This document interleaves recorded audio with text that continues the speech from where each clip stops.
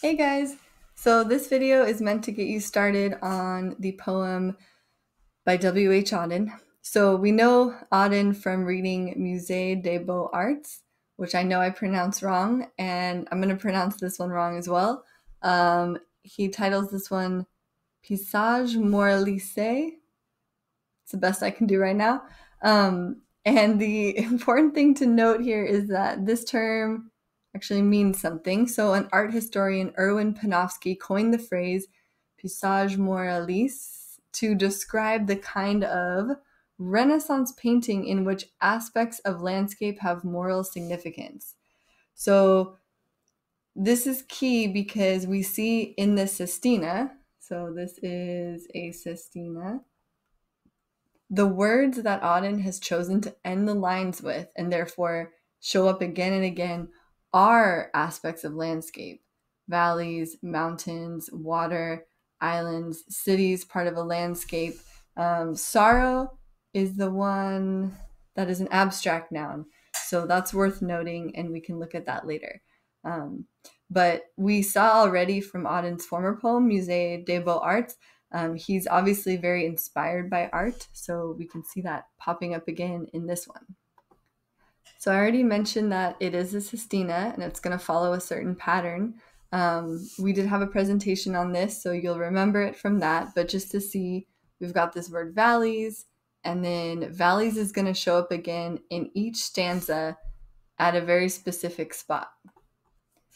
And here it is again, and again, more valleys, and then valleys down here. So sestinas have a rigid structure that way, in which you have to use the word that you've ended the first line with in a certain place, and the next stanza, and the next stanza. There's the same amount of stanzas ending with these three at the end, so very much a structured form poem. The thing with sestinas, though, is because you're using the same word multiple times, you have to keep it fresh for every new stanza. So you'll see this first line says, hearing of harvests rotting in the valleys. So the next time he uses valleys, he probably doesn't want to talk about harvests again. It says that brought them desperate to the brink of valleys. And then down here, where every day there was dancing in the valleys. So he's going to be using this aspect of landscape, valleys, for something slightly different every time. All right, so I drew out my interpretation of what I think is going on. And I'm saying what I think is going on because this poem is very symbolic. The valleys, mountains, water, islands, cities, they're all representing something. And it helps to see this poem in a larger canon of work by Auden, but we just have this one. So again, my interpretation. So it says, hearing of harvests rotting in the valleys. So these are my rotting harvests in the valleys. And then seeing at the end of street the barren mountains, round corners coming suddenly on water, knowing them shipwrecked who were launched for islands. We honor founders of these starving cities, whose honor is the image of our sorrow. So the cities are already getting a bad rap.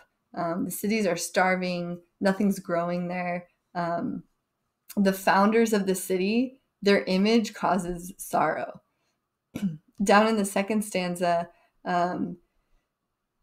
this line, dreaming of evening walks through learned cities, that was the goal of the founders. Maybe they were dreaming of an educated, intellectual city, like a hub of thought and philosophy and growth and progress. These people reined their violent horses on the mountains, those fields like ships to castaways on islands, visions of green to them who craved water. So this was the goal. And as time progresses, they built by rivers, and at night the water running past windows comforted their sorrow. Each in his little bed conceived of islands where every day was dancing in the valleys, and all the green trees blossomed on the mountains where love was innocent, being far from cities. So as life goes on, like they're imagining this, and the cities are not places of innocence and love. And as you continue on through the poem, try and think about what each of these words that Auden keeps repeating, valleys, mountains, water, islands, cities, and sorrow, how those all are related. And do they change throughout the course of the poem? So that's what I'm going to say to get you started. And just know that this is very abstract, and when you're looking at an Auden poem like this, again, it helps to notice when it was written, in what book it was published in, before or after other books of poems. So don't be afraid to kind of, as you're writing or analyzing, as you're annotating your packet, don't be afraid to interpret it in the way that you're seeing it. You can see my artistic creation. I'm sure Auden would be really unhappy with what I've created. All right. Thanks, guys.